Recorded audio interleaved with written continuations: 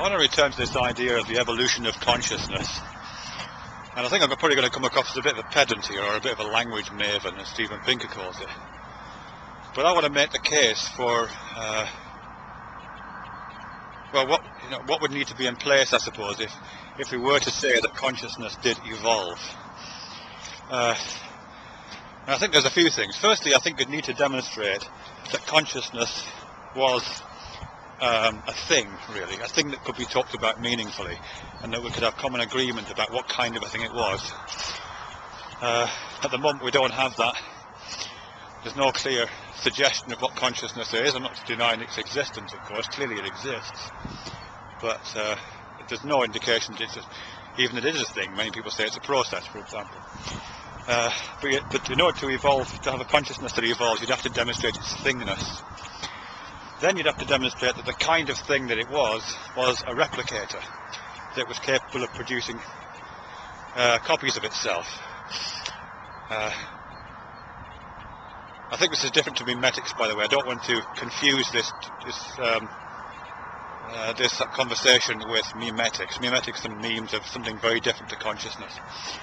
But you'd have to demonstrate that consciousness replicated itself.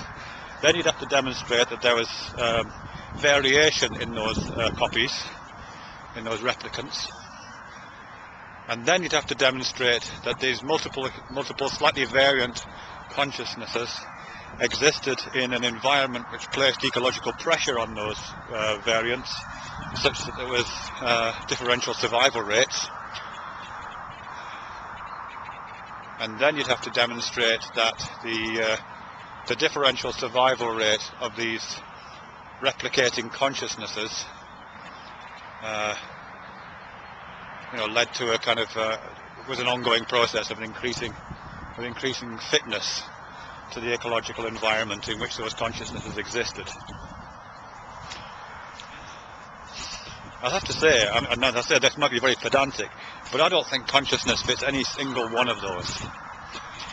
As I say, no one's demonstrated that consciousness is the kind of thing that can be talked about in a meaningful way yet.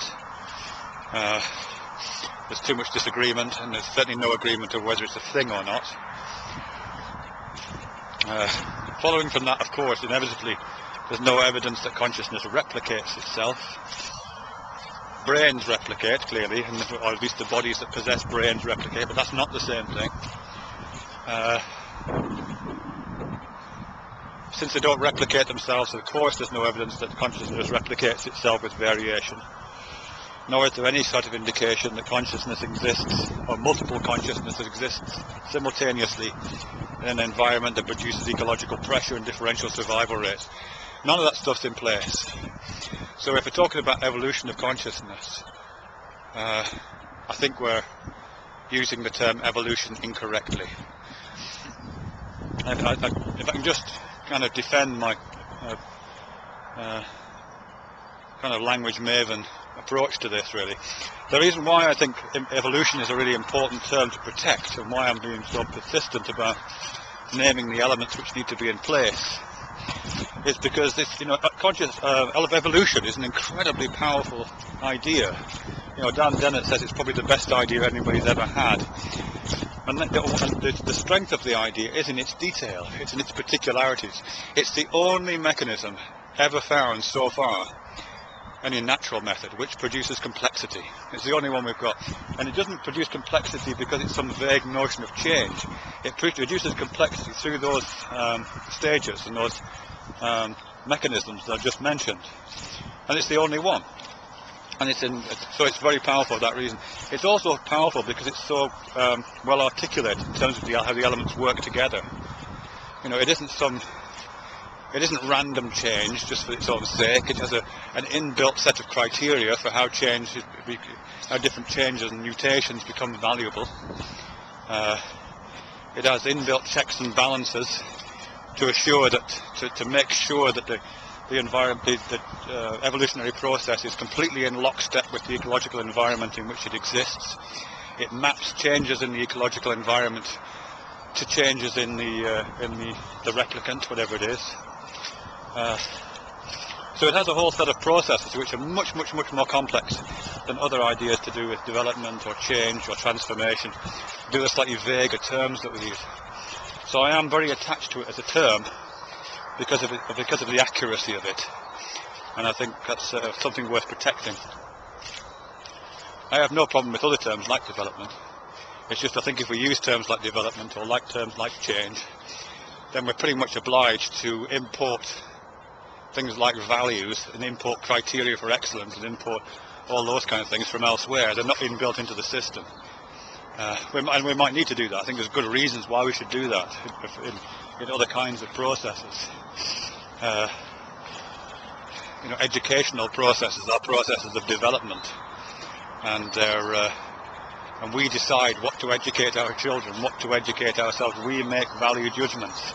There isn't something inherent built into education that just kind of naturally devises curricula for children to learn so they fit into the ecological niche. That's not how it works. We import a value system from the outside and decide what's needed to be, what needs to be inputted. So that's a very valuable process, but it's not evolution, and I think confusing the two is tricky. I have to take particular issue, I think, with what's he called, Erwin Thompson. I can't remember his first name. It's gone. Richard. Anyway, he's got this article in Journal of Consciousness Studies, which Matt, that actually reminded me of. So I went and had a look at it this morning, and he starts off this article, and it's about the kind of evolution of consciousness stuff.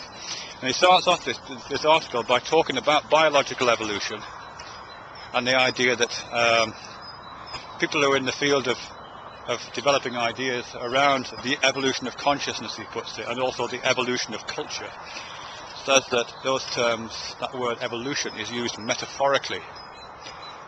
Now I have to say I have a bit of a problem with that. I don't know why you would use it metaphorically, and I don't think it makes any sense, if I'm honest. Because evolution is a system, it's a process.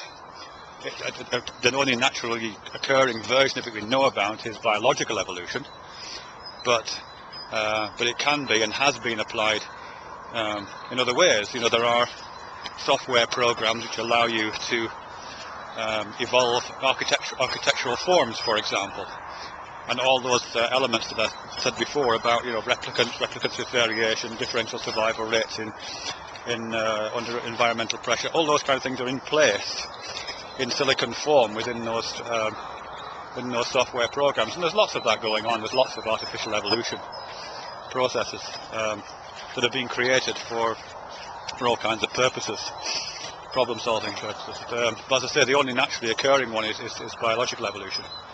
But the evolution refers to the process, not to the little elements you put in the slot, not what particular replicant it is, replicator, not what particular environmental, what the details of that is.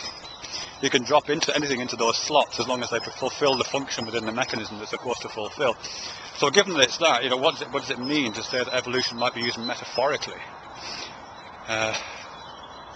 You can't really do it. You can only use it wrongly, I think. You can only misapply it. You can just leave out one or two of the elements, or you can substitute the natural selection bit for artificial selection. You can do those kind of things. That's not a metaphor. That's a different process, and it's a bit sloppy, really. So although I know I'm sounding very pedantic, and